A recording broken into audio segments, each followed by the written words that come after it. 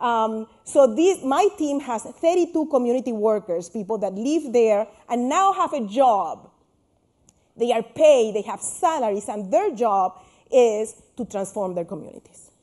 So this whole deal about you can get the community as volunteers, but you don't have to pay them, we need to rethink that. This whole thing that if a promotor gets paid, he wouldn't be loyal to the community, I challenge each of us and our own loyalty. I get paid to do my work. So if you cannot trust that the community can be paid and do the job, you cannot trust that I can do that job, or any of us for that matter. But I also have a technical team. You have people there with masters and PhDs, and you have an administrative team, because the idea is to create an institute of community participation. That's what Latino Health Access is. Latino Health Access is an institute through which we are learning to participate, and we are learning why people do not participate so they can be included and organized. And there are many reasons why people don't participate. And people tell me, well, America, but is it true that they don't participate because they are afraid? Or is it that their husbands don't let them do it? Or is it this, is it that? Well, it's a lot of things. You know, people do not participate because they have had horrible experiences in the past, because they don't have time, because they don't trust you, because because they went to that place once and they were mistreated, or whatever. There are zillions of reasons, and the right answer is to focus on their reasons. So if the reason is that it's not relevant for them, make it relevant. If the reason is lack of time, then how do we find time?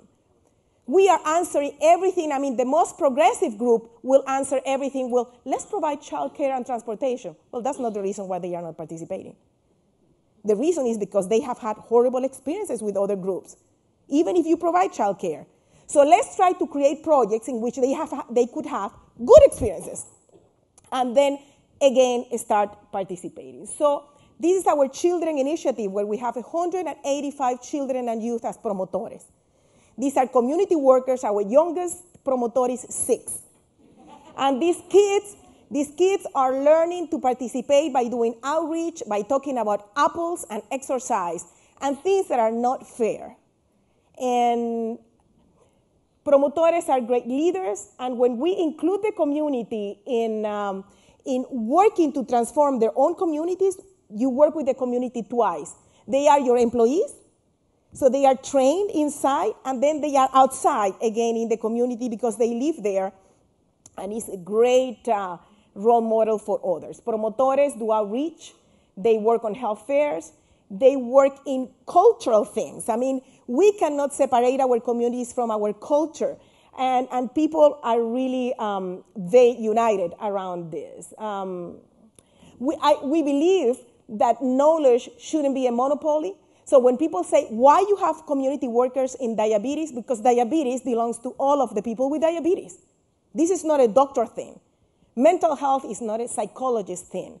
So people should have the right to know more and to practice what they know and to help each other with that knowledge.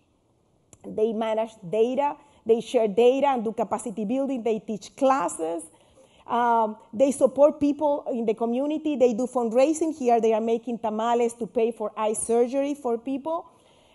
Kids get organized to fight liquor license, and sometimes they win, sometimes they lose. Right now we are fighting for an alcohol moratorium. This is our domestic violence project. We don't have a center. We rent a place.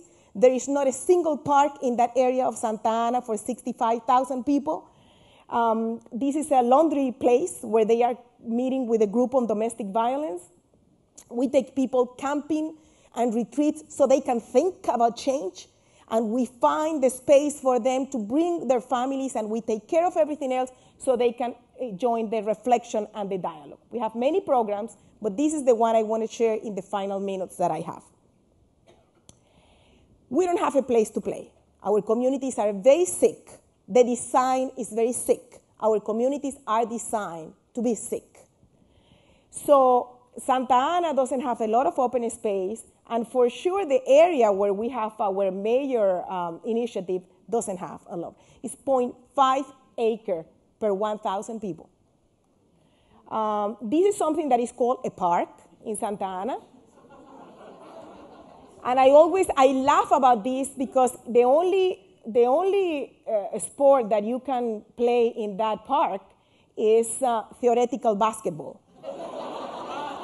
So this is what we see in our communities, are the kids in dumpsters and a lot of dropout and people overcrowded, living in a living room, buildings that say that people cannot play.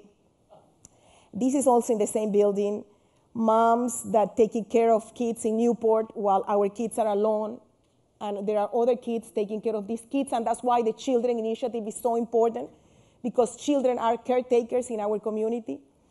And then, fighting the whole national picture in which marketing is targeting our kids without any type of mercy.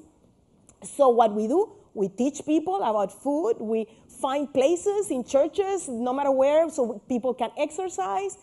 We train women because they want to exercise. They want to look pretty, and we invite them to be pretty. But then we train them as leaders.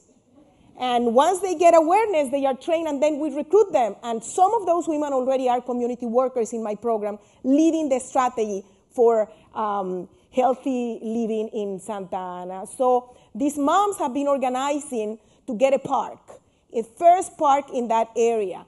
And after several years, this is Araceli, now one of our promotoras that started as a mom in the project. She's there giving testimonial in city council about the lack of parks. These are our children promotores, in the meantime, training and also giving testimonial in city council about how unfair it is that they cannot ride a bike, in their own terms, in their own way. This is the piece of land that we got. We fought for it. It's half acre. And finally, we have the first park for that area of Santa Ana. St. Joseph Hospital was the partner. It has been a lot of work. These are the drawings of what is going to be the park.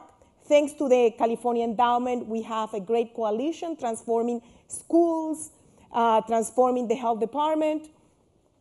We are proposing a tax measure to fund the schools so they can open. The schools close after hours.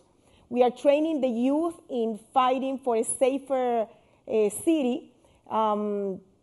This is the latest meeting that we had with 280 people in a gathering, just people from the community discussing the issues of safety, lack of open space, etc., in Santa Ana.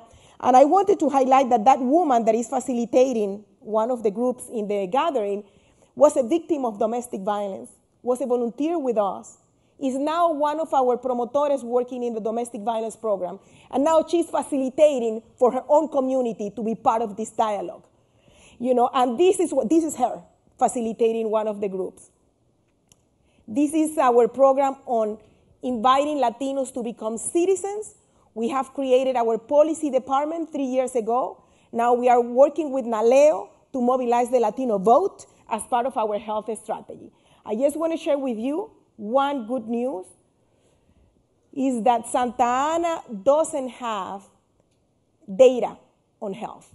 The cities in Orange County do not have data. The data belongs to the county, to the public health departments. As long as that happens, we will not be able to make these cities accountable or be able to create a plan to become a healthier place. For 15 years, we have been trying for the mayor of Santa Ana to open up to the idea of becoming a healthy city and committing himself to that purpose. This year, we are going to be 15 in August. And the mayor, in our last meeting, said that he wants that data, and he's joining us in the creation of a healthier city. How that is going to happen, because we are there, but it's very good to happen because Latino health access alone cannot make Santa Ana or Orange County a healthier place. We have understood that we need the city, we need the national partners, we have joined them, and hopefully we will have better stories to tell in the future. Thank you very much.